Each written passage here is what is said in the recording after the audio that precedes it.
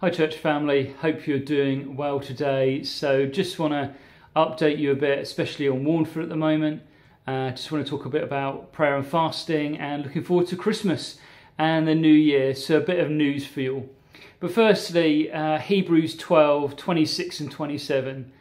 God there talks about shaking the heavens and the earth. And the point being that what can be shaken in us is shaken away, that what cannot be shaken remains. And I really feel that for us together and for us individually, that I think we're coming into a bit of a season of disturbance. God's going to be disturbing some stuff. And it's important to know when those things happen that we're not just trying to get everything back together or make it all nice or back to normal, but that within it we recognise, God, shake out of me the stuff that's not of you, that what remains is you. It's a great promise. And even this last Sunday, well done everybody who was there, we had a bit of disturbance.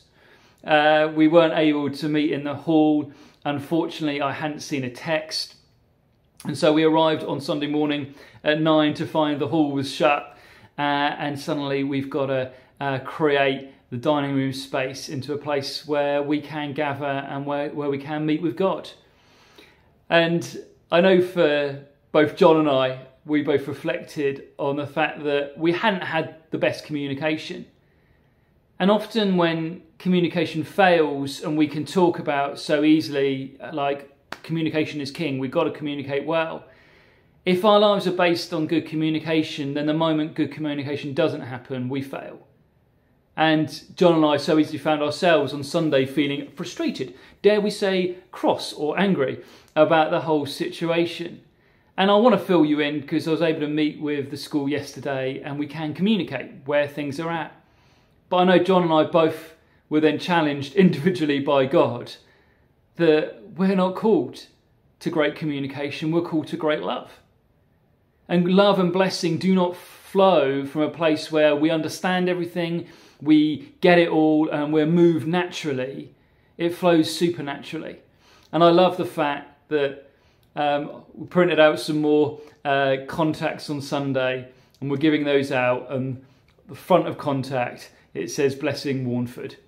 And hey, I maybe felt a bit different than that, but we were both challenged to go, wait a minute, we're here to bless, we're here to encourage, and we're here just to, in grace, make the best of it. So thank you to everyone who helped make the best of the situation. But I can communicate, but I do challenge us all. What happens when communication fails?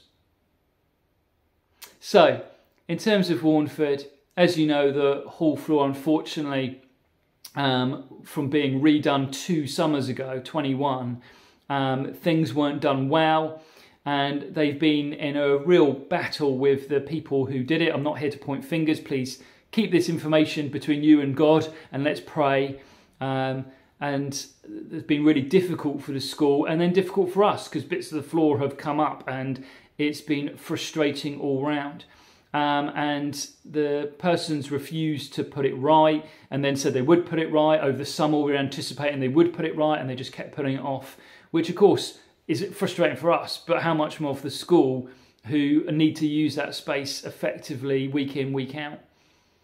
What happened then last week was, as we know, a portion of the floor had sort of exploded, looked like something out of some sort of horror film, and more of the floor went actually towards the end of last week, and so they took the decision for safety reasons to close the hall.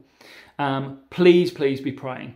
There unfortunately has to be a court case around this, so solicitors are involved and those sort of things. But the funds should be released that then contractors can get in. And we're anticipating the next 3 Sundays having to meet in the dining hall and not in the main hall. And believing and the school are desperate to get that done and they are working hard on that. So really encourage you to be praying and choosing good. That's what blessing is. We talked about it at the beginning of the year. It is your calling and it is my calling. We're here to bless and not curse. If we want to obey the commands of Christ, that's what we do. Easy to get cross.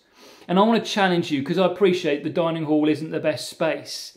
But all across the world, people meet in difficult places, places they wouldn't choose. A lot of people meet together in prison because that's where they are because of their faith. And so I think it's a good challenge to us that we want to work hard to make that space work. We're going to look at whether we can get some drapes in to maybe help with the sound. But really just all of us, can we embrace grace? And can we make Jesus the centre of what we're doing? And to see what could just be a difficult, frustrating time be a brilliant, beautiful time. And we've started to see that on Sunday. So in terms of very practically, we learnt a lot from this weekend. We're trying to keep everything safe and get everybody in. Can I encourage you that if you want to chat to people, you've got two great options. Either get to church a bit earlier. It's okay, you're allowed to. You don't have to get there at 10:30 or 10:35. Yeah. But also, as we talked about this weekend, love one another. That because we need to, for these next few weeks, get everybody out quite quickly so we can put the infrastructure back in to bless the school. Can you invite someone around for lunch? Can you be open to go to church and just think, hey, whoever it is, you might have pre-planned, or just to invite a couple people. Maybe don't go for just your mates or people but it's a great opportunity to love one another, to actually fulfill that great command that we talked about on Sunday. Practically speaking, as we shared on Sunday, if I'm at the front now, the smaller dining hall, what would be to my left if I was facing you from the front of how we did church on Sunday. The sound is better there. I think the team did a fantastic job because it's really hard to get the sound right. And we wouldn't need it to be loud enough so everyone can hear, and not so loud so it hurts. And that's not easy. And so can we have a lot of grace and blessing for those people? They work really, really hard to nail that. But if particularly maybe you have hearing aids or struggle when it sounds a bit echoey, we really encourage you. We're going to work to create more space on that side. I found the main side fine, and many of you did, I know. And so that's just a practical step you can take. And can we just please be praying that in this season we really encounter God and meet him afresh. This weekend we have Unbroken Praise, so Alex's heart to unite churches. We actually welcome Christians from the area to the funny space, shall we say. So we could do with a little bit extra help. If you are available at 2:00 on this Saturday, can you let me know? I just need about 6 or 8 of us to shoot in for like 25 minutes, and we'll get all the tables cleared well, which means Alex and team can come in and they can create the space they want to create so that loads of people from across the area can come and worship King Jesus. How beautiful is that? The good news is then we can leave that set up for this Sunday. So hopefully that shares with you a bit of info. You understand what's going on and why. But whereas some of you might feel like, oh well, I'll go online then for 3 weeks, I challenge you to be there. It's beautiful and brilliant that we've carried on having a fantastic YouTube community, in a sense that I know it's helped so much with continuity, with connection, with us all being able to rejoice and thrive in what God's doing. But it should never be an optional thing. It's there for those that are unwell, those that are away, those that can't make it. It's not there as something to be an option, because if you're not in the room, you can't affect the atmosphere, and you can't be one who brings Jesus closer to others. So please encourage you to be around. Just looking ahead, so the week beginning Monday the 20th of November, we're going to have our 3rd week of prayer and fasting. It's just been a joy this year, actually. I've never been part of church family praying and fasting that much. Probably more to come. Taking Monday to Friday of that week to pray and fast. We're putting out what we want to be fasting for, specifically around building, around leadership, and around young people. And we're going to finish, though, that week with a night of prayer that Paul Fisher and Simon Morgan are going to organise. We'll let you know more, but there'll be the opportunity to either pray for an hour or all night, I think, in the upper room, which is fantastic. And really believe that the greater work of God that we are seeing this year, the greater sense of his presence, is a big contributing factor to that has been your willingness to take some time to miss some meals, to seek his heart and to pray in his presence. So thank you, and looking forward to that. And then as we look forward to Christmas, we already put out a few dates.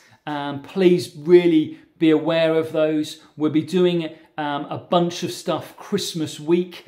There'll be a games night that the young people are organising. There's cat party. There'll be a meal at the bridge. And then we've got our Regency Ball.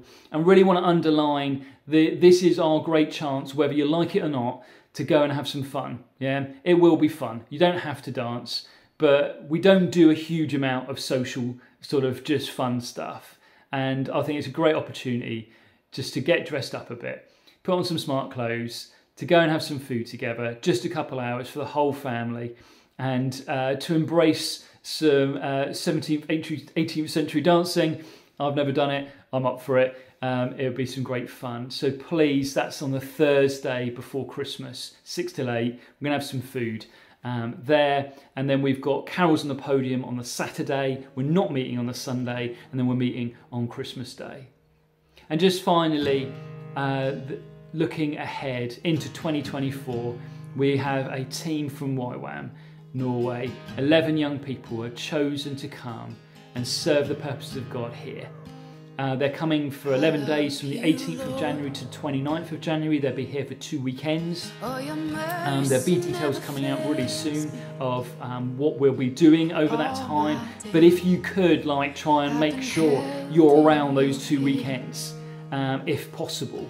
And I think there'll be some things there which will be life-changing.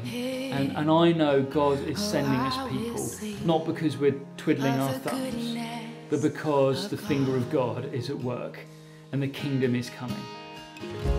'Cause all my life you have been faithful, and all my life you have been so good. With every breath that I am able, oh, I will sing of the goodness of God. I love your voice. You will lead me through the fire, and in darkest night you were close like no other.